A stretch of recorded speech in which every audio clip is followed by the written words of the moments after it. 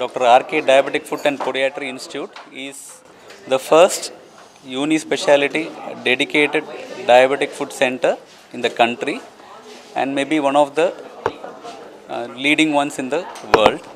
And a lot of patients with diabetes have something called as neuropathy, and many of them develop diabetic foot wounds.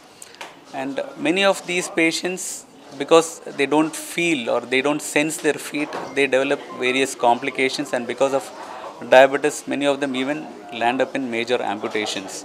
So this facility was a combined dream of mine and Shri Rakesh Jhunjhunwala ji, and this dream has come of shape now, and we are in a position to start this center today.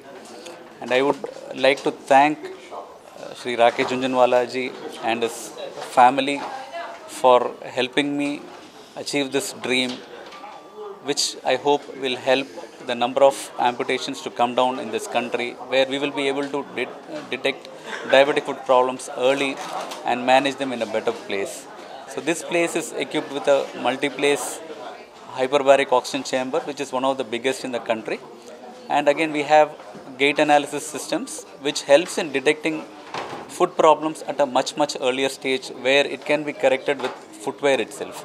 So, and we also have other advanced facilities like peripheral cath lab and advanced operation theaters. So we would want to help our patients to go happily and spend their time with their children and grandchildren, so that they are able to run and walk in the beaches and have a normal life. So that is our dream. Hope, seek all your blessings for achieving this dream.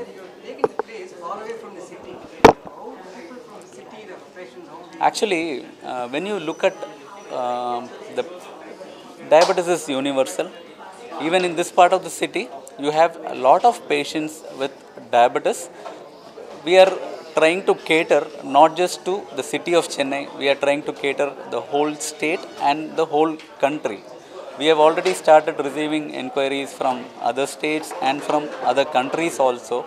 So we would want to be convenient location. So we would want to be in a convenient location which is very close to the highway, which is accessible by road.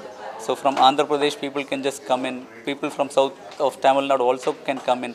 It's pretty easy for them to reach us here. Cost-wise, we are trying to be affordable for the patients. Most of the time, we want to give an affordable care to our patients so that they go home happy. Sir, cost is always very relative. Today, a medicine which costs 10 rupees in India or in Tamil Nadu, you go to the US, it will cost 100 rupees. Now here in Tamil Nadu, the position is that people cannot even afford that 10 rupee medicine. But that is the basic cost. So for getting treatment, we will see that only basic costs are recovered. We don't want to make this a profit-making initiative. Affordable care, good care, and after hearing him, I feel that we need to replicate this model all over the country.